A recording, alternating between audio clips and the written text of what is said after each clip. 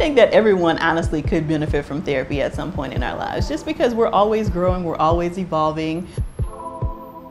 My name is Dr. Joy Harden Bradford. I'm a licensed psychologist in Atlanta, Georgia, and the creator of Therapy for Black Girls.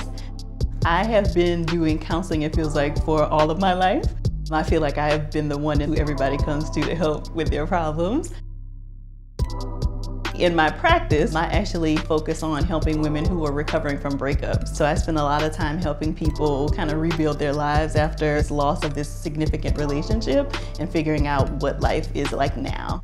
This is Dr. Bradford. I started Therapy for Black Girls in 2014, and I started it after watching the Black Girls Rock television show. There was just so much incredible energy in the room. Even through TV, I could feel it. And I wanted to create something with that same kind of energy for Black women related to therapy.